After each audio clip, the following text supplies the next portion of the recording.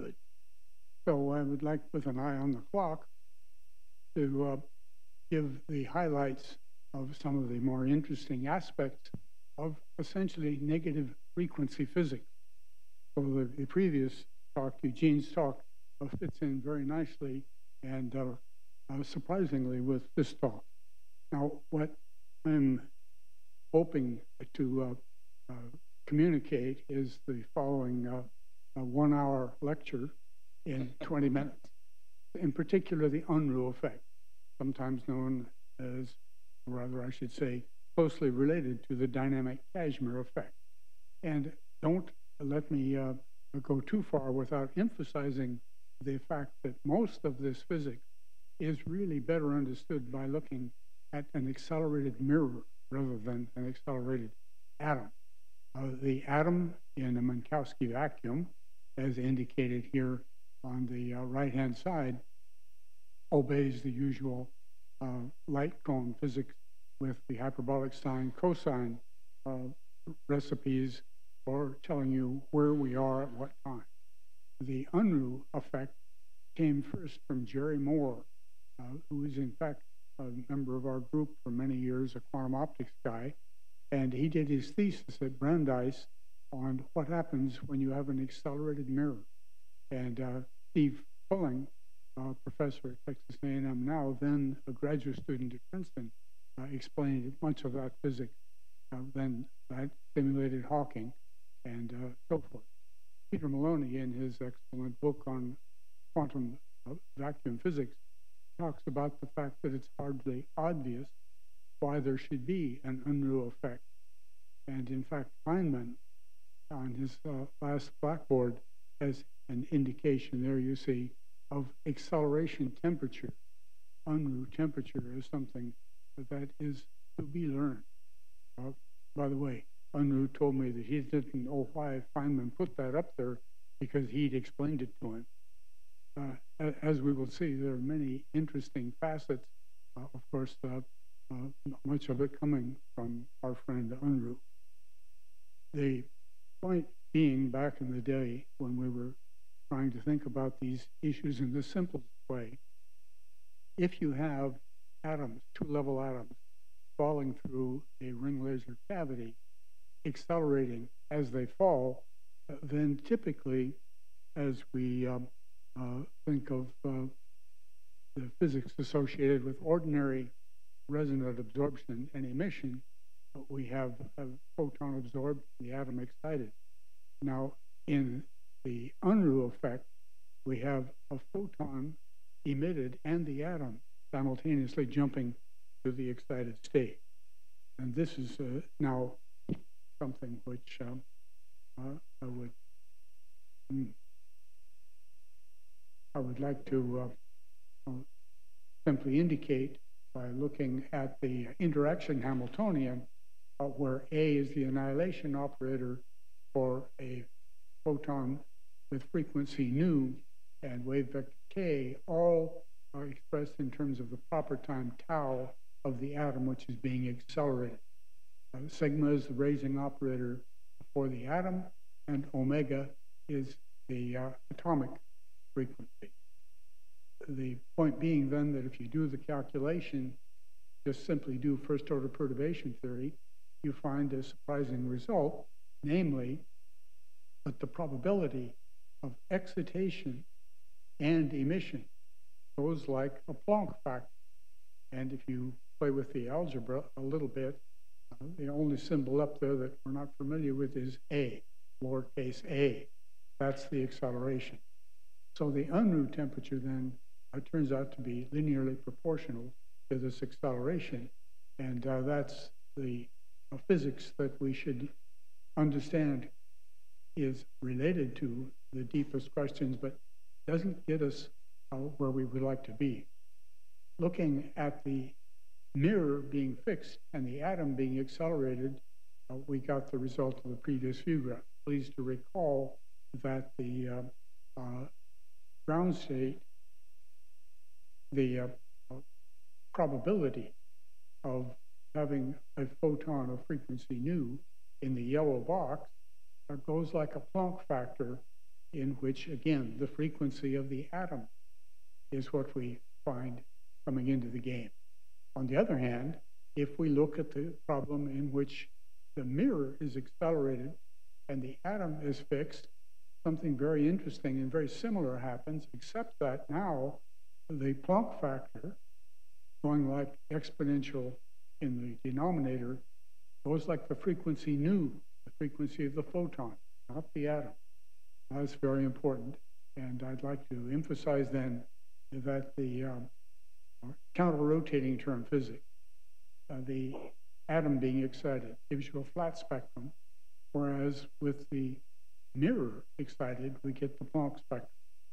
Now, black hole entropy is something that we all hear about, and it involves, in the hands of Hawking, a beautiful first demonstration of the way in which a black hole can emit particles and light.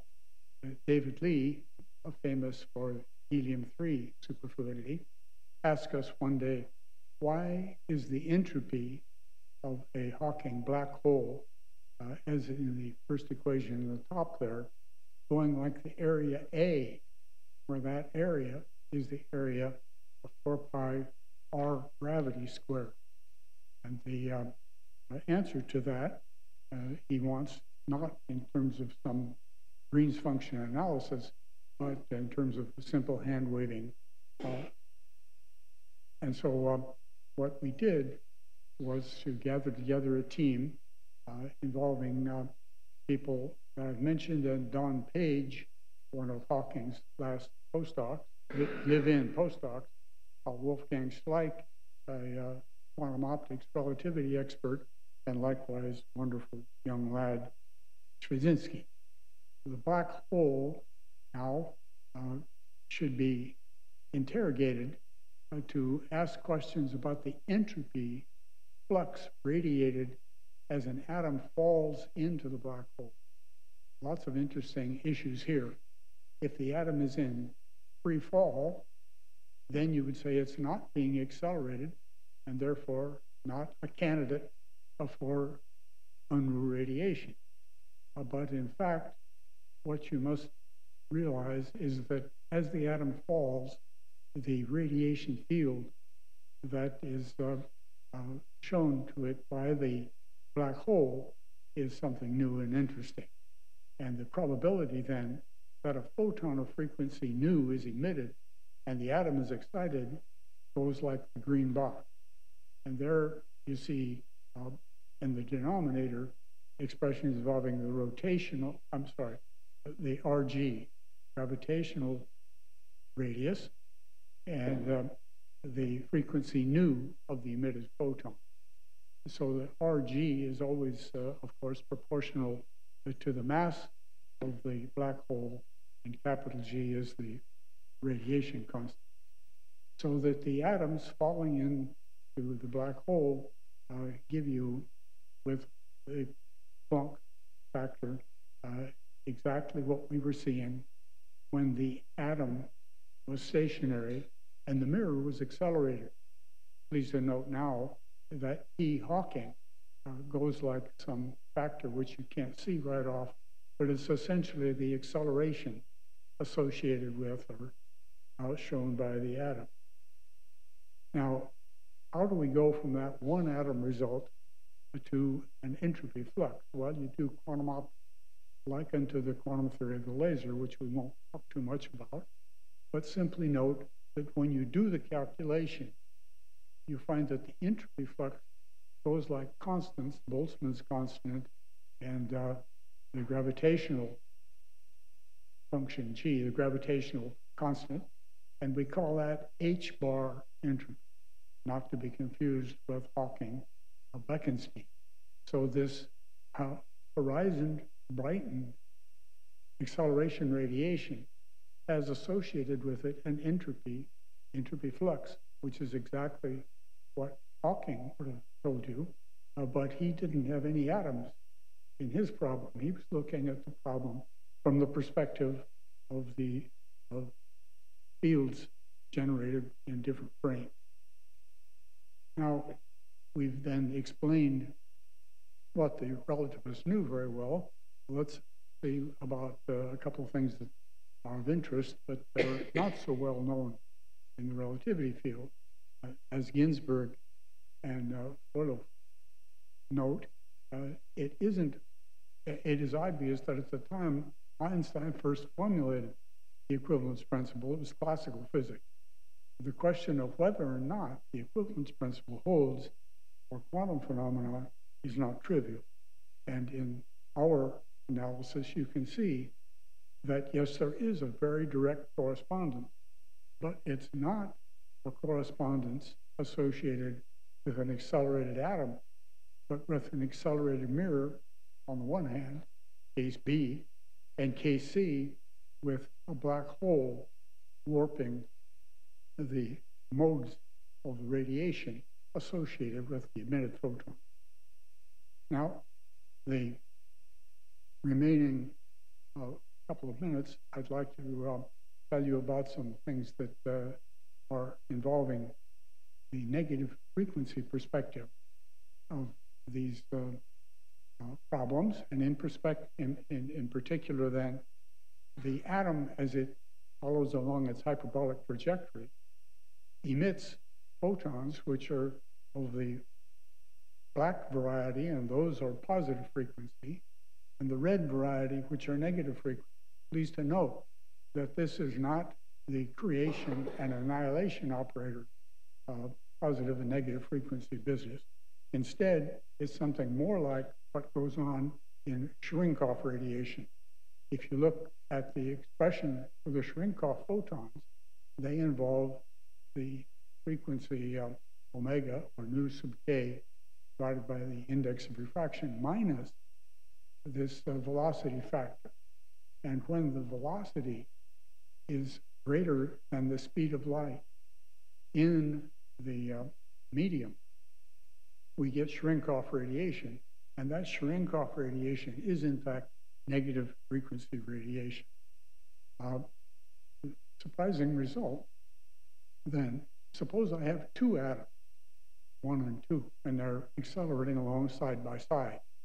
What's the probability that atom 1 will emit a photon by the Unruh process, and atom 2 will absorb it?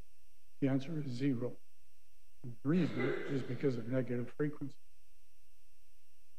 A paper which we recently wrote with Bill Unruh, by the way, is now Texas A&M, is as indicated. I hope you can read the abstract. The abstract says, we all thought that these problems were over and done with, but you'll find surprising results. For example, the photons emitted in the Unruh process are 2 photons squeezed light photon. And that's very like what Hawking had. So my voice and my time are running out simultaneously. Thank you for your attention.